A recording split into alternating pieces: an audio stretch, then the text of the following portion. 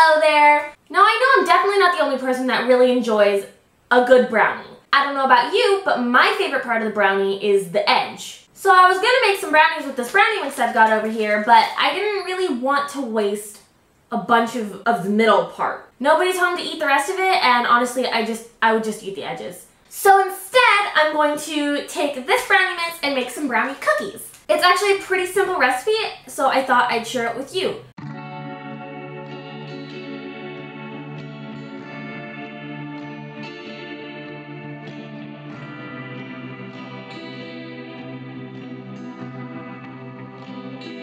Hi, this is Sammy from the future, here to prevent you from making the same mistake as past Sammy did. Make sure before you do any of this to preheat your oven to 350 degrees Fahrenheit. To start, we're going to put our brownie mix in our bowl.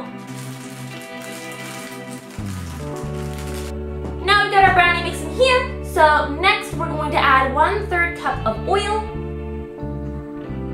Next ingredient is 1 singular egg. Alright. Last ingredient is 2 tablespoons of water. 1, 2. Now that we have all our ingredients in the bowl, we're going to mix it up.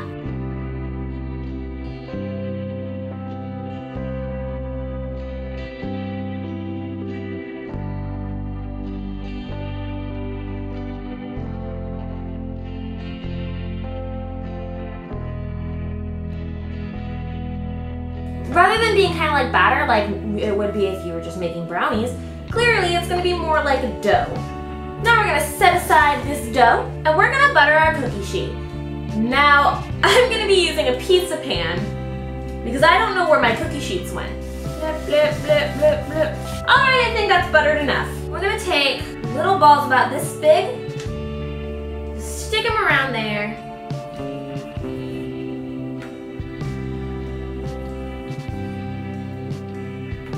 So I have quite a bit of extra dough, so I think I'm going to save it for tomorrow because I'm going to be having some friends over to watch some movies.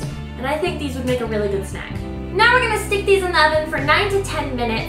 If you want them to be more like brownies, you're going to want to put them in for about 8 to 9 minutes. And then take them out and let them sit on the pan for about 20 minutes to cool. And while they're sitting on the hot pan, they'll continue to bake. Otherwise, you can just bake them for 9 to 10 minutes, let them cool a bit, and then take them straight off and put them on a cooling rack.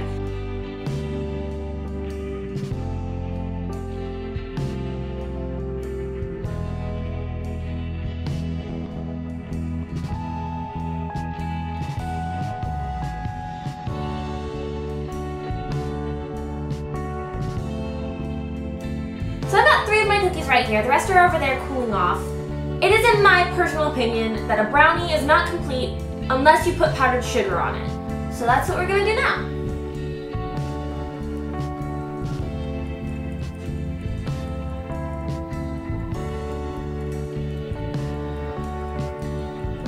And now finally the most important step, taste testing.